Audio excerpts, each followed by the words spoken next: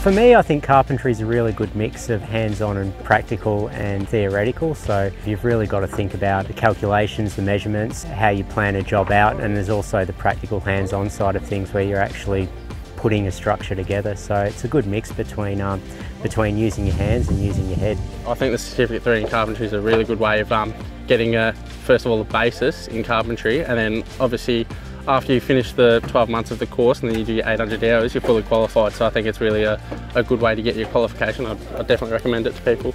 This course is really designed for people that can't get an apprenticeship, or people that don't want to get an apprenticeship, they're mature age, they want to change a career, they're retrenched, they want to become involved in different aspects of the carpentry industry. Because of this day and age, the big picture outside is go, go, go, go, go, because time is money.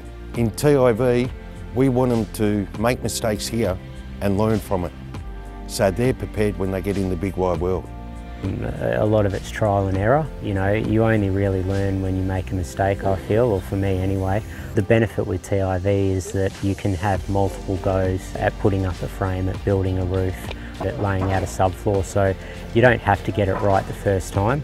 I had next to no knowledge of carpentry before I came to TIV, and now even just of 2 or 3 months being here, I feel a lot more confident that I am using the tools safely and just have a lot more general knowledge of carpentry.